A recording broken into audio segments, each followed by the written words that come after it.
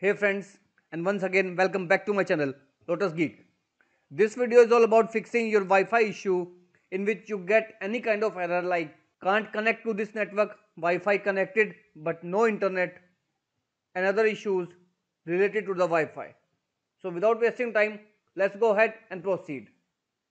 First of all, head over to your settings menu, choose Windows Update, and if any update is pending in your system, make sure you click on the option Download Now to make sure your Windows is up to date.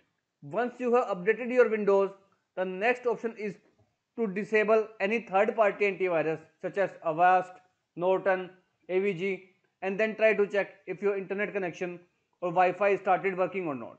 Now, if the problem is still there, in next step, right click on your start menu and choose the option Device Manager over here. In Device Manager, you need to expand your network adapter. Right click on your network adapter. At my end, it is Intel Dual Band Wireless AC 7265. You need to right click on it and choose the option Properties. Here, click on Driver tab, and if rollback option is available, click on the option Rollback Driver to update your driver to the previously stable state. If it is not available, click on the option Update Driver. Choose the second option, which is Browse My Computer, and again choose the second option, which is Let me pick from the list of available drivers. From here, choose the manufacturer driver. At my end it is Intel, so I'll choose the Intel one. Then click on the next button to continue installing the drivers of your network adapter. Once it is completed, close it.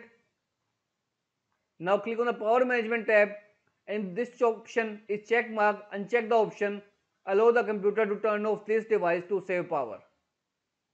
Close it, close the device manager, go ahead and restart your system and check whether you're still getting the error of Wi-Fi connected no internet or not. Now if the Wi-Fi is still not working, let's proceed with the third step. In third step, go ahead, turn off your system, laptop or computer, and then unplug the power cable from the router, modem and the power source. Make sure you unplug the power cable from router, modem and the power source. Wait for at least 1 minute and let it unplug for up to 1 minute. After a period of 1 minute, again plug in the device, start the router and then connect your router to your system or your laptop.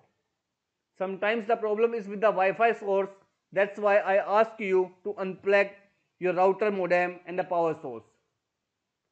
Once unplugged for 1 minute, again connect it to a system and try to check if you are getting the problem of Wi-Fi connected no internet or not. Now if the problem is still there, let's proceed with the fourth step. Click on the start menu and type run. In run application, type ncpa.cpl and then hit the enter key. Now right click on your device, and if it is disabled, you will right over get the option of enable it. Now if it is already enabled, choose the option properties over here, and here you need to disable IPv6. Here it is. Uncheck the option and hit the OK button. After doing this, don't forget to restart your system to make the things work and then check if your Wi-Fi started to working or not. Now if the problem is still there, let's proceed with the next step. Click on the start menu and type CMD. Run CMD as an administrator. Here type few commands one by one. First one is netsh winsock reset. Next command is netsh arent IP reset. Third one is ipconfig /renew.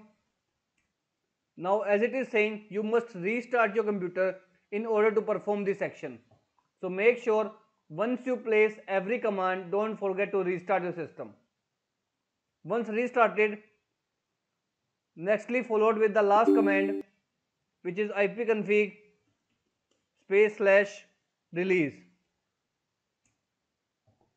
Once it is done, don't forget to restart your system, and this will fix out the issue of Wi-Fi connected no internet or can't connect to this network.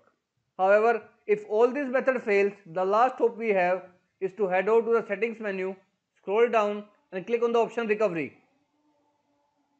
Here click on the option reset PC. Choose the option keep my files over here.